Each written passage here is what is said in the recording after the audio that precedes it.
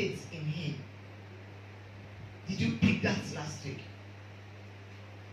We walk by faith and not by sight. So it does not matter what is happening around you. If that is not what God is saying concerning you, you do not pay attention to it. You walk by faith. Faith in what? Faith in the word of God. Faith in your relationship with God. I walk by faith, not by sight. It does not matter what anybody is saying. It does not matter what is happening. It does not matter what is even happening in the country right now. I know that in this new government, I'm not looking at what the economy is saying right now. I'm not looking at what the fuel price is saying right now. I am walking by what? By faith. And because no matter what, some people will be blessed this period, and I will be one of them in the name of Jesus. Praise the Lord. So when you keep looking at what is happening around you, you will never be able to have hope. You will never be able to have faith in God. So that was part of what we discussed last week. Praise the Lord.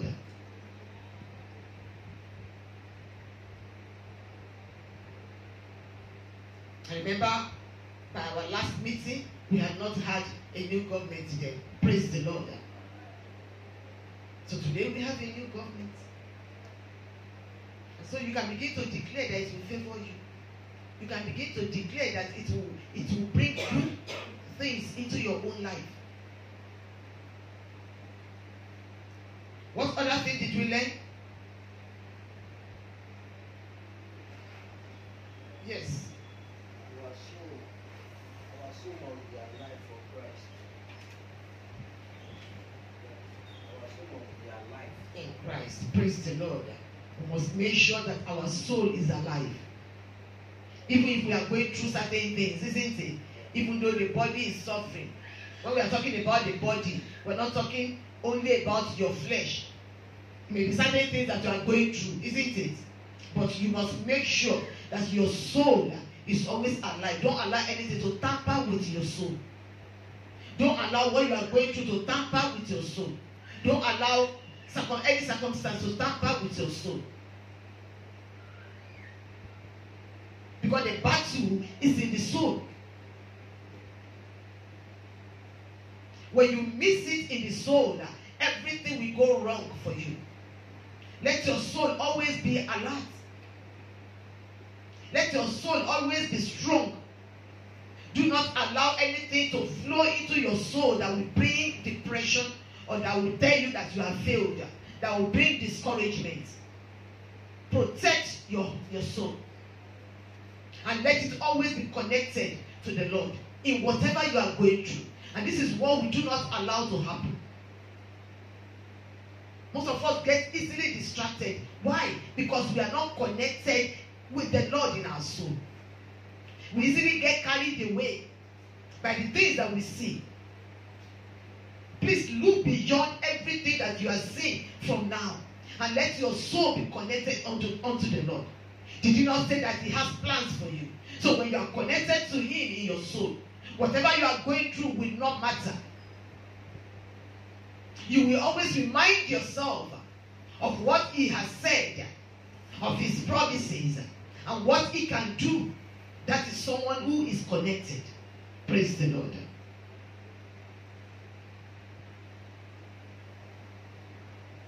Abraham was so connected to God that when God said, go and kill Isaac, he was not moved. Praise the Lord. Why? Because he knew that God could do something. He didn't know what God was going to do, but he knew the God that he was serving. And he knew that even if he killed that child, the Bible tells us that Abraham in his heart was thinking that even if he killed that child, God was able to raise the child up. Do you have that kind of faith in your God? That even when you go through anything, God is able to see you through and turn it around for your good. Praise the Lord. And if you begin to think that way, the devil will know that he has lost every battle in your life. But we always give him chance to molest us, to put us into depression, because we are not connected. Because we are walking by sight. We are not walking by faith. Praise the Lord. Who can give us another scripture there that you held on to last week? There are many.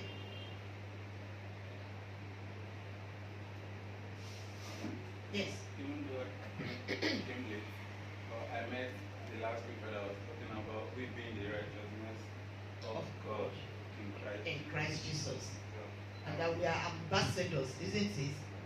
We are ambassadors for Christ. We are the righteousness of God through Christ. So we are ambassadors for Christ. And how do ambassadors behave? Praise the Lord. How many people know how do ambassadors live and how do they behave? Ambassadors are honorable people in any country where they are posted. Yes or no? They have honor. People see them as the representative of the nation.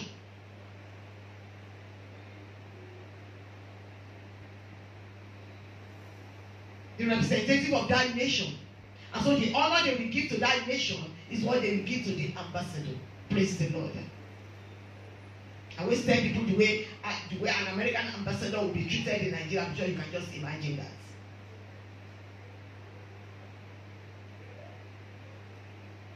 Yes. I even learned the embassy. Yes. Is like an extension of that country. Exactly. For example, if you want to arrest somebody and they go into the American embassy, it's as if they are in the US. Okay. So Please, they have like jurisdiction and protection under that compound. That's exactly how it is. So now imagine yourself as an ambassador of heaven. How are you supposed to live? What are the things that are supposed to be happening to you? Do you get it? But do we see it that way? He just gave us an example now.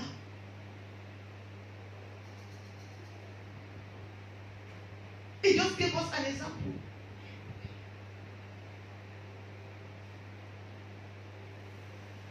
So when you call yourself an ambassador of heaven, how is your character meant to be? And how are you supposed to be living? And anyone around you is supposed to be affected by you. Yes or no? Praise the Lord.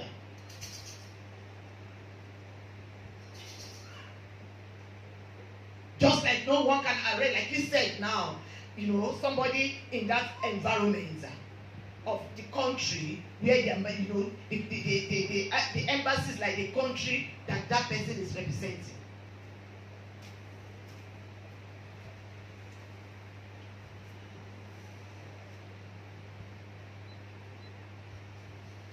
So you are meant to be representing heaven. And so anyone that comes into contact with you or is around you is also covered by you. Yes or no? Praise the Lord. It's enjoying your immunity. It's enjoying the power that you carry. The power of heaven that is surrounding you.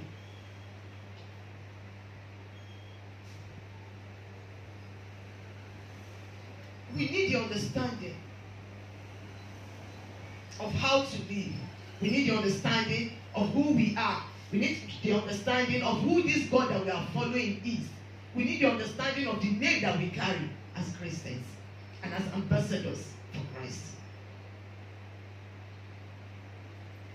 And the scripture also tells us that when you have come to Christ, what happens to you? That's part of being an ambassador. When you have come to Christ, what happens? Your life changes. Everything that happened to you before you came to Christ, everything about you, say all things are passed away. Everything. Maybe the only thing that will not change will be your face and your name. Some people even change their names.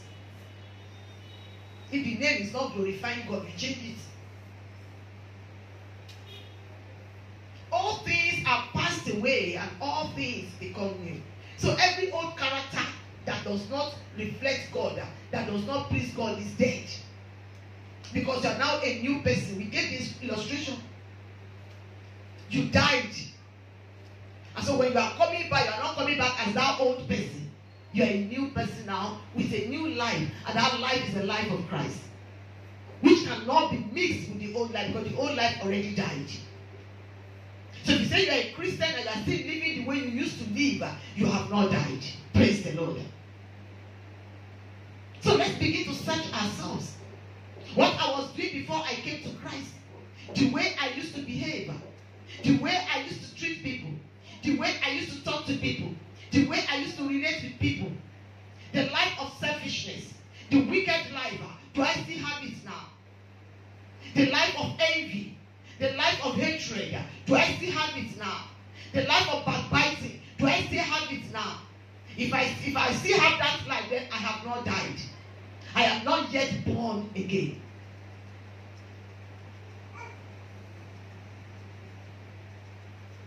That says if we can judge ourselves, you don't need anybody to judge you.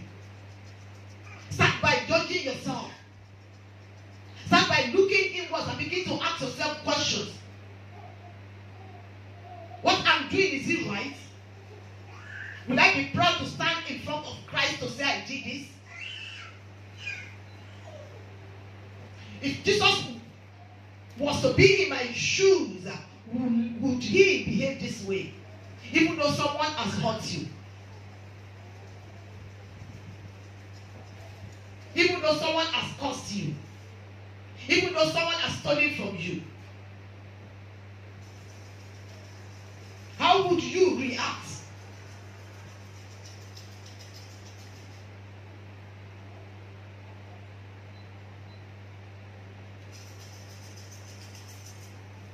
Bible says someone offends you, do what? You call the person and tell the person. If the person does not listen, you call a witness, another person.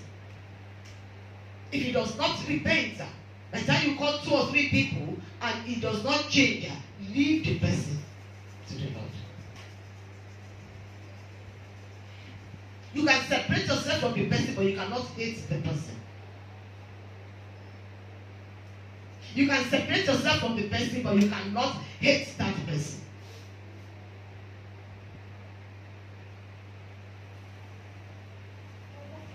Praise the Lord. But the person repents. Oh, you take the person back as if the person has not done anything. After the person has repented.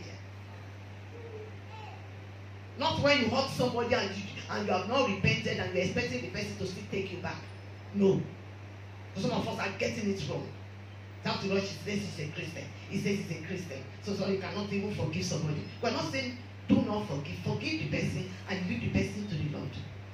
But separate yourself from that person so that the person does not hurt you again. Because the person has not changed. This one has not repented.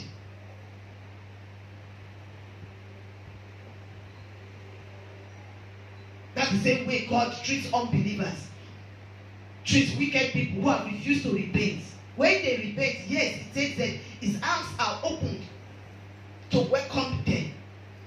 But when they still want to live in their sins, he's there looking at them. To be destroying themselves. Praise the Lord. And that's why it says he has given us the ministry of reconciliation. So if our own lives, we have not reconciled with the Lord, how do we now help in reconciling others to him? When you have come to the Lord, your life is no longer for you alone. Your life is meant to reconcile the other people's lives to Christ, to God. But when you are not living right, how do you now reconcile people to God? May your salvation not be in vain. May your salvation not be wasted. In the mighty name of Jesus. Amen. Praise the Lord. Hallelujah. So today we move on to chapter 6.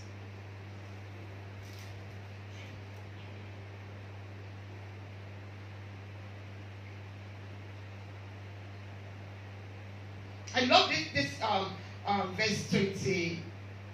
Verse 20 of that chapter 5. It said, therefore we as ambassadors for Christ. Verse 20 of chapter 5. We as ambassadors for Christ, certain that God is appealing through us.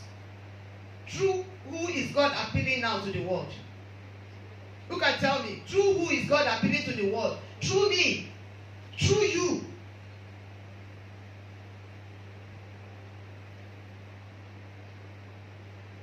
We are certain that God is appealing through us. Therefore, because of that, we plead on Christ's behalf, be reconciled to God. And that's why you cannot throw any unbeliever away. We plead on behalf of Christ, be reconciled. We need to have mercy on them. We need to look at them as people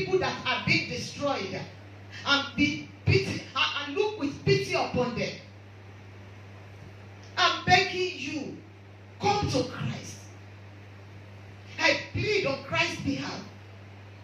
Be reconciled to God. The life that you are living will lead you to destruction. I can see destruction ahead of you. I can see the way you are living now, where you are heading. I am begging you, come to Christ. Forsake this way. Come back to God. Come back to God. We need to begin to treat people that way, with mercy. Look upon them with pity.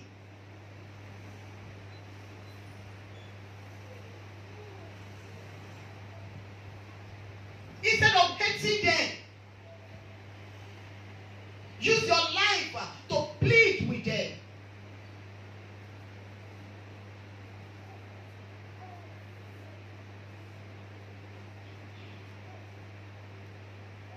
Chapter 6.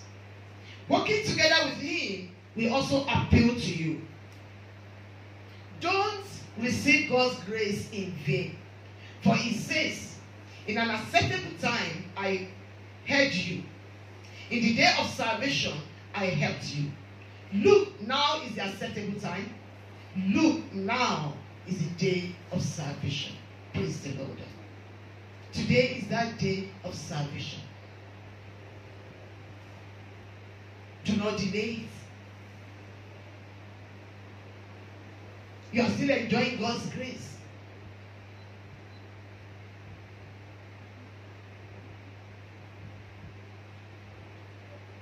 You may think you're enjoying right now. You don't know what will happen to you tomorrow. Receive Christ now. This is the day of salvation. Tomorrow may be too late. You may sleep tonight and you may not wake up. Something may happen to you as you are going out right now.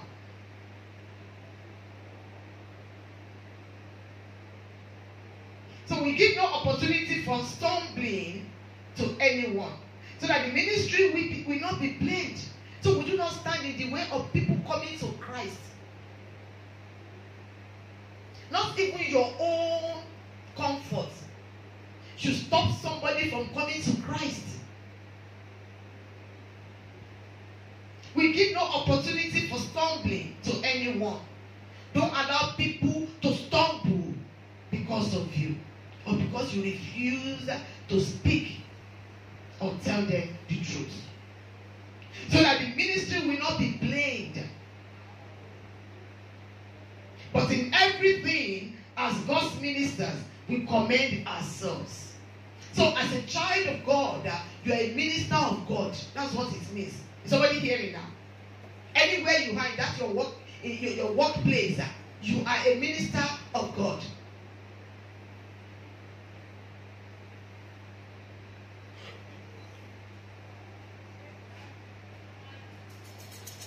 I was watching a movie, I think over the weekend, where a lecturer, who also happens to be a GO of a church, was sleeping with all the girls to give them mark, and taking money from the guys. Praise the Lord. What was he doing? What was that man doing? If truly was a Christian, he was putting a stumbling block on the way of those who will come to Christ, because they knew that he was a pastor.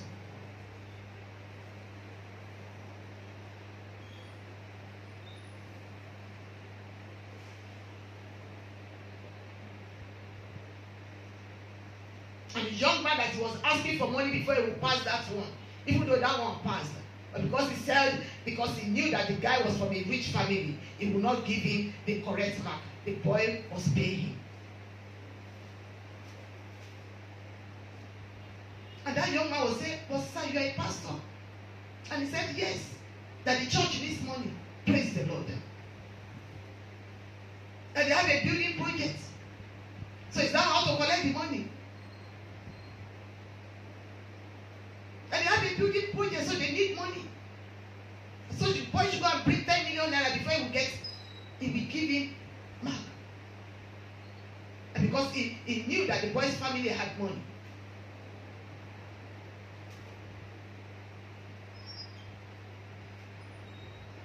Will he be able to preach Christ to that young man? Will he be able to preach Christ to those girls that he was sleeping with before giving them mass? What was he trying to do for his own comfort? He was putting stumbling blocks on the ways of others. So as God ministers, we commend ourselves in what way? By great endurance. How do you commend yourself as a child of God? By being able to endure. By great endurance in affliction, in hardship, in pressures, we are able to endure.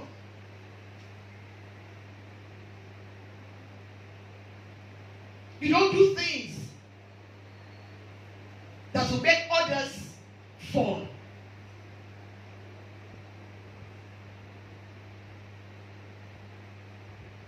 By beatings, by imprisonment, by riots, by neighbors, by sleepless nights, by times of hunger, by purity, knowledge, patience, kindness, and the Holy Spirit, and by sincere love.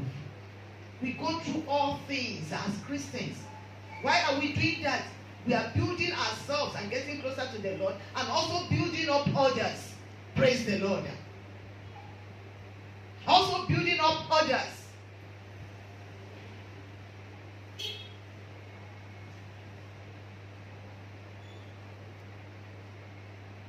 If you have a pastor who is always telling you woes about his life. Amen. And always coming to knock on your door before he can feed his children. Will you like to even be coming to church? Praise the Lord. That pastor's attitude will be demoralizing you. Will be discouraging you.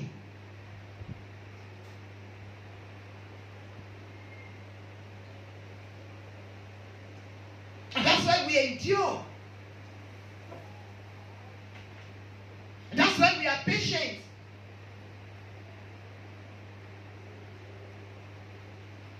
That's why in the face of our own challenges, we still remain kind. That you may not even know what that Christian is going through. But he's ever smiling, ever joyful. Praise the Lord. As if he doesn't have any problems.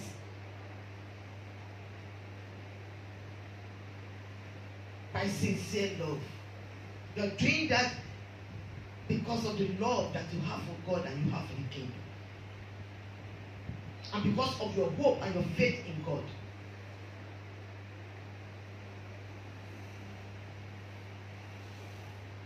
By the message of truth, by the power of God, through weapons of righteousness. On the right hand and on the left. That is all true.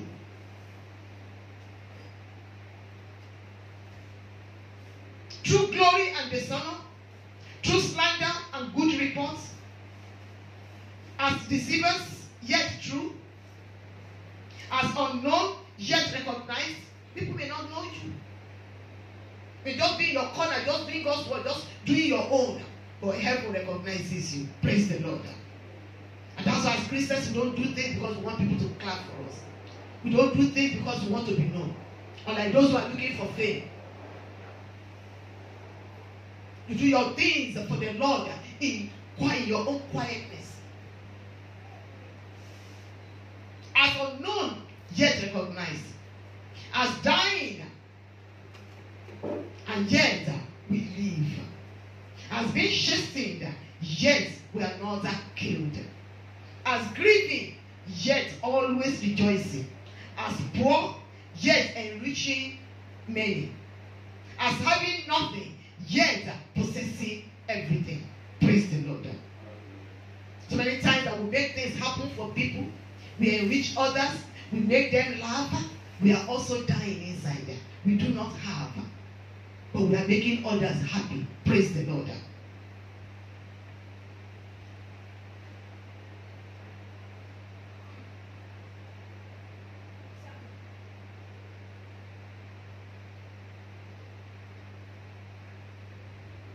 And I was giving other children free education. Most time my children will not be able to go to school. My children have had to stay at home.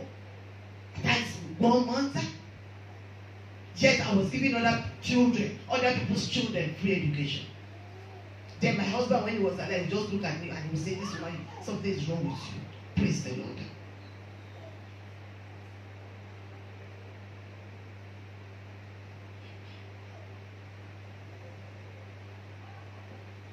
We have spoken openly to you, Corinthians. Our heart has been opened wide. Why was he saying this? For them to know that even though they were coming as apostles, as their pastors, it wasn't as if it was rosy for them. That they were also going through a lot. Yet they were trying to make them happy. Praise the Lord. Putting aside their own happiness to make others happy. That is how to live as a Christian. Do you understand? If we are all living like that as Christians, we will not be hurting ourselves. There will be love, genuine love, sincere love. Also, you are thinking about yourself alone and you don't give a damn about the other person. Even in the church. As long as you can eat and your children can feed, every other person around you can go and die. You did not send them. We have spoken openly to you. Our heart has been opened wide. You are not limited by us, but you are limited by your own affections. What are your affections? It is what your affection is what can limit you.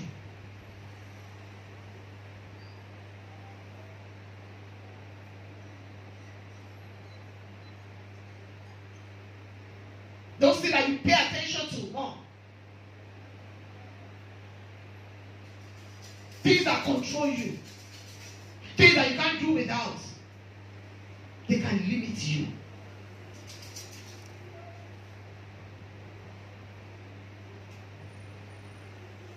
Now, in like response, I speak as to children. You also should be open to us. You know, just as so many ministers and pastors are open to their members as their mentors, their fathers, and their mothers. Even the children that you are open to, they are not open to you. And that's why some will go and start destroying their pastors who has given them everything, poured out everything, showed them everything, praying for them, giving them encouragement, teaching them the truth about the word of God. Then you look at such a person and you are destroying him or her at the back, and you not cursed already without anybody cursing you.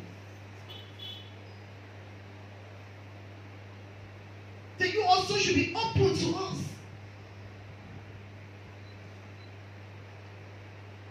Praise the Lord. And lastly, say, do not be mismatched, unequally yoked. Be mismatched with unbelievers. Because it's when you begin to get mismatched with unbelievers that you begin to learn new attitudes again. Attitudes that you have already thrown away when you died and you became born again. By the time you begin to get mismatched with unbelievers, you pick them again. They begin to teach you how to lie, how to envy, how to hate, how to talk bad about people. Do not be mismatched with unbelievers. For what partnership is there between righteousness and lawlessness? Your friends are unbelievers, lawless people, and yet they are your friends. What agreement do you have with them? How can you cope in their midst? Or what fellowship does light have with darkness? How can you cope? Where is your meeting point? None. Light and darkness cannot cohabit. There is no meeting point. What agreement does Christ have with Belial? And what does a believer have in common with an unbeliever? Praise the Lord. What are you talking together about?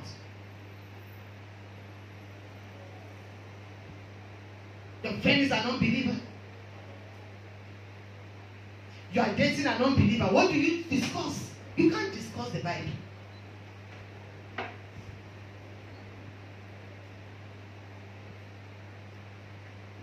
If you were both unbelievers before you got married and you now gave your life to Christ, it's a different thing. You begin to pray for the other person. But not when you are a believer and you are now dating an unbeliever. What is your agreement?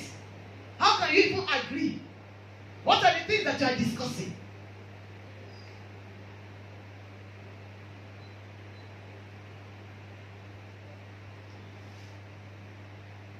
You can never agree. And because you can never agree, the other person who is not a believer will continue to influence you.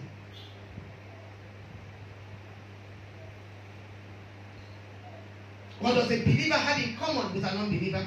And what agreement does God's sanctuary? Do you know that as a Christian, you are the body, you are the sanctuary, you are the temple of the Holy Spirit? You are God's sanctuary because He lives in you. Jesus said, I and my Father who will make our home with you. So if you are God's sanctuary, then what agreement do you have with idols? You carry your body that Jesus resides, your body that God resides, your body that the Holy Spirit resides, and you carry that body to where? To a shrine or to an idol worshipping place. Praise the Lord. Or to where they can't call the name of Christ.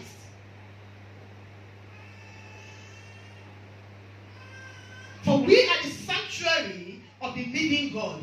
As God said, I will dwell amongst you and walk amongst them. I will dwell amongst them and walk amongst them.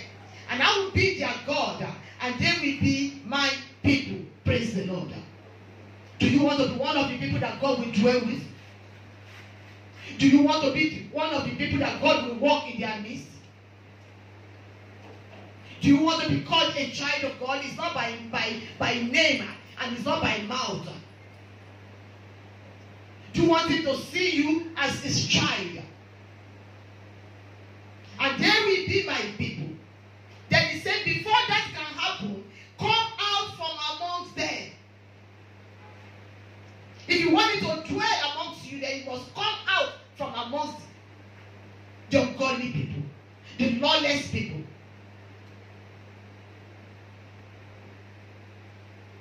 Come out from amongst them and be separated. If you have to walk alone, walk alone.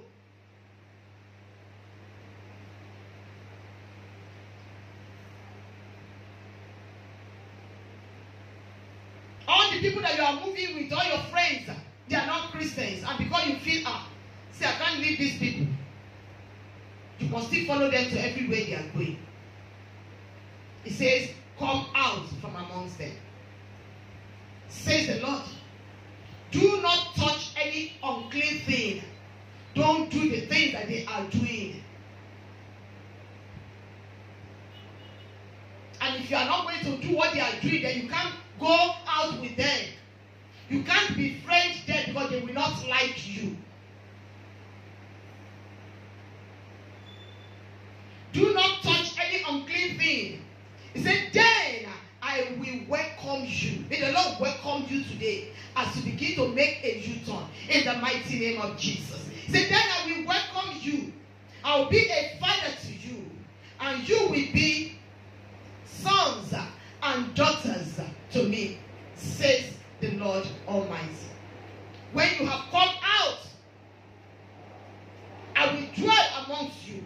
I will walk amongst you. I will be your God. I will be your Father. And you will be my sons and my daughters. May the Lord truly know you and I as his sons and daughters in the name of Jesus Christ.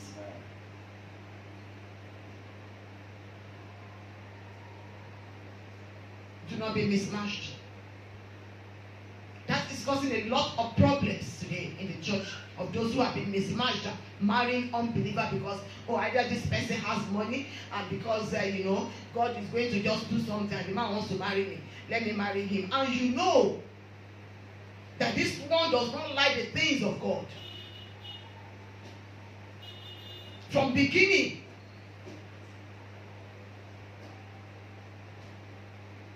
and the man says, oh, she's pretty. She's intelligent. This one is a type that I can present anywhere. Says who? Is that what God is telling you? Everywhere I take her to, then we know that I have a beautiful wife. And you know that she does not like the things of God. You know that you can't pray with her. You know that you can't pray with him. You know that this person does not have the fear of God. You know that when you are talking about the things of God, he or she gets angry or discourages you. Yet, you want to marry him. Yet, you want to marry her.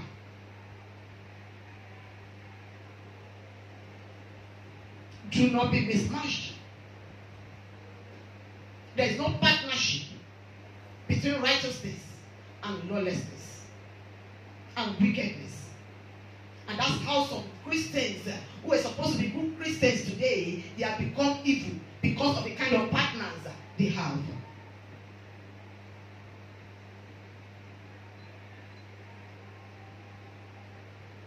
You marry a woman that does not fear God, as a Christian man, she will turn your life around and turn you to a wicked person.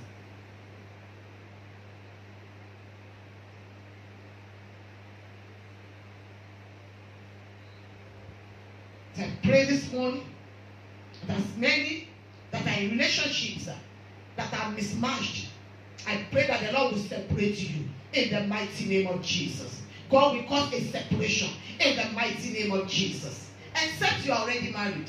If you are already married, then you carry your cross and begin to pray. I'm not praying for separation for you if you are married. Except you, one who is an unbeliever now wants to live on his own. That's what the Bible says. Then bye-bye. But I'm not praying for you who is a believer. No matter what you are going through in that marriage, you stay there. You stay there and keep praying. If that person does not leave or does not want to leave, you stay married to him or her. Because that was what you chose. Keep praying and keep displaying Christian attitude in that marriage. Keep displaying the love of God in that marriage. And one day, God will touch that person. If truly you are genuine and you are actually practicing Christianity in that home, you are living like Christ, then God will eventually turn things around for you. In Jesus' mighty name. Amen. Praise the Lord. Praise the Lord. Hallelujah. Any question this morning before we pray?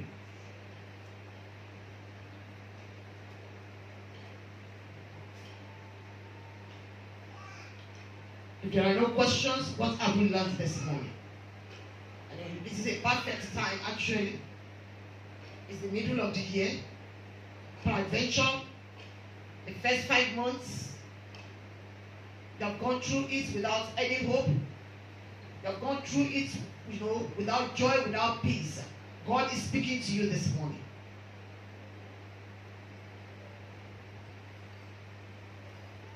You have been wandering in sin and uncertainty. God is speaking to you this morning.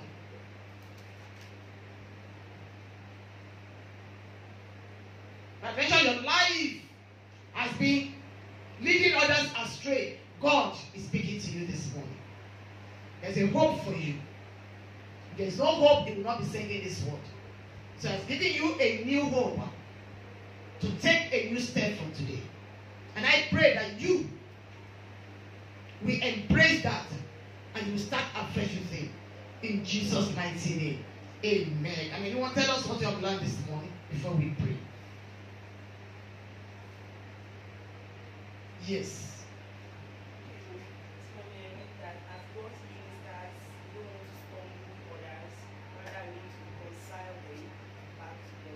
How do we do that? Our attitude, the way we live our lives, and the way we associate, the way we relate with people, we help them, and also, encourage them, pray for them, work together so that they can reconcile back to God. Okay, and when people offend you, we forgive. You don't want to have any grudge against anybody. Praise the Lord. Hallelujah. That was a good one. Any other person? What have we learned this morning? And when you are saying we, I want you to also always personalize that. This is how I want to live as a minister. This is how I'm supposed to live. If I'm not living that way, then I need to begin to live that way, so that I don't cause put a stumbling block on the way of anyone. Yes, you want to tell us what you learned this morning? And should not be moving in the same direction with unbelievers, following them to do what is not right, what the Bible says is not right, that we are not all the same in this world. The Bible says you are in the world but not of the world. And it's not everybody that is in the world is working with God or believes in God or is following God. So I should not follow anybody that is not following God. Praise the Lord. Of course, we know when people are doing things that are not right, and we know that I'm not supposed to do this. And when we are moving with them, before you know, you begin to do them. And an example or the major way that one can actually move with unbelievers now is getting too attached to social media and doing everything people are doing there. Praise the Lord. Hallelujah. Talking the same way they are talking, reasoning the same way they are reasoning. So many of us, we have just forgotten that most of the people on social media are not on the same level with you. Most of them are not Christians, they are not believers. So when they are saying things, you don't say everything that they are saying, you sit down to think. An example was during the electionary period. A lot of believers were just agreeing with unbelievers and were just saying the same thing. There must be a point that we cannot say the same thing. We cannot see things the same way.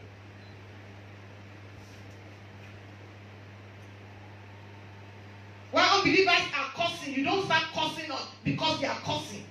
You don't start wishing somebody way bad. So many Christians fell into that trap. Wishing people well, because some people are wishing them well and you joined. And you have not asked yourself questions. So many people that will wish bad will curse because other people are cursing them. You don't even know them one-on-one. You don't even know them. You just follow what people have said concerning them and you begin to talk. Same thing can happen to you.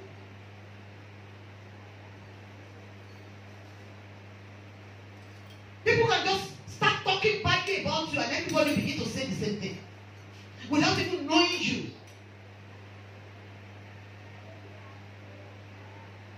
Or even knowing whether you did what they said this person did.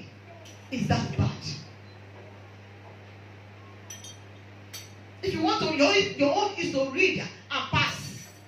If you know that you cannot comment positively, just pass and ignore. And don't take it to heart. And don't wish anyone bad. Praise the Lord. Amen. Do we have any other person who wants to tell us what you have learned? This morning have we learned something? And we have our sister here. Tell us what you have learned this morning.